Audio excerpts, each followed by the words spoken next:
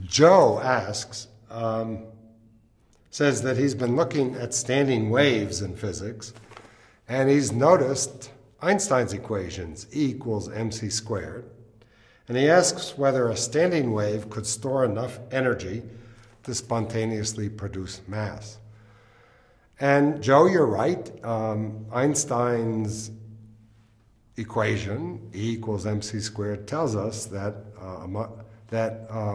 in principle, with enough energy, one can produce mass. You need a little more than Einstein's equations. You need a bit of quantum mechanics. But the way we understand things nowadays, you can produce anything if you have enough concentrated energy. You can produce particles. You often need to produce them together with their antiparticles so as to conserve certain laws of conservation of charge. So you can produce electrons and positrons. You can produce quarks and antiquarks. You can produce just about anything. What you need is a lot of energy to convert to mass, and you need that energy to be concentrated. It's not enough to have energy spread out over a large region because the objects you're trying to produce typically are very, very small. If you can concentrate enough energy in a very small region of space, you can produce very heavy particles. And that's what happens at particle colliders. We, in fact, look for new forms of matter never seen before, trying to produce them out of the energy present in these collisions of protons and proton accelerators.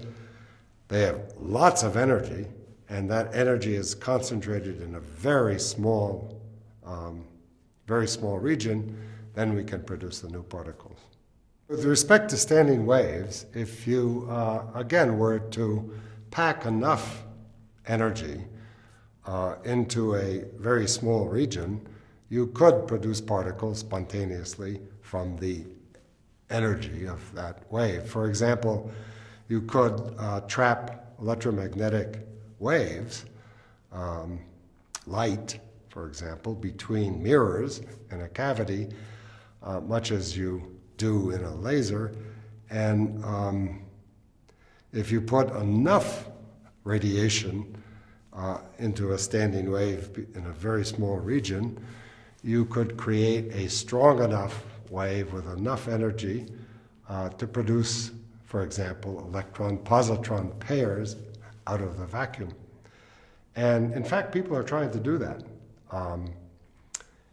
Not necessarily with standing waves, but by focusing lasers on a small region of space in which the intensity is so high that it is possible to spontaneously produce electron-positron pairs.